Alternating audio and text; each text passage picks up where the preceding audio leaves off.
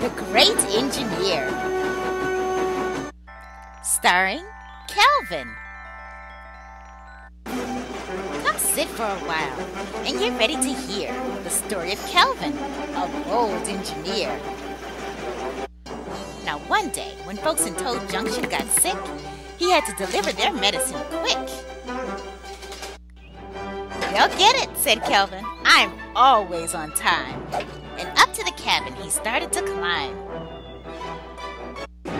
He stoked up the engine with plenty of coal, then tooted the whistle and shouted, "Let's roll!" And soon he was driving his train down the track. Chug-a-chug-chug and a clickety-clack. He started off slowly, then faster he sped, past cornfields and silos and barns painted red. He darted through forests and zipped around lakes, till a cat on the tracks made him slam on the brakes. "Get out of my way!" he impatiently roared. "Meow," said the cat as she hopped up on board. "Oh no," Kelvin cried, "it's 2:15. I'm already running behind thanks to you." So as fast as his rugged old engine could go, he chugged over mountains and skidded through snow. But at Hanging Rock Gorge with its 1,000-foot drop, the bridge had collapsed, so he screeched to a stop.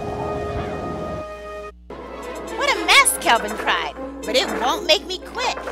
He bent up the rails with some tools from his kit. Then he poured on the steam till his speed was so high, he rocketed over the gorge, through the sky. "Thank goodness," he said, "I'm at last in the clear."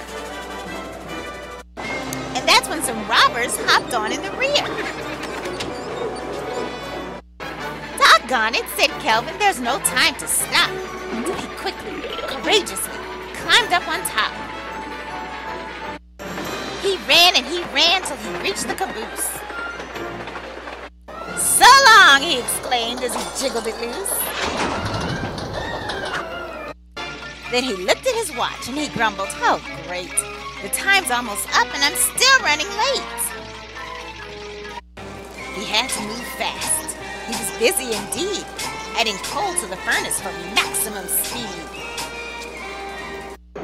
At the station, the clock was just starting to chime when Kelvin rolled in and he shouted, "On time!" "Hooray!" cried the doctors and nurses. "You're here!" "Just doing my job," said the brave engineer.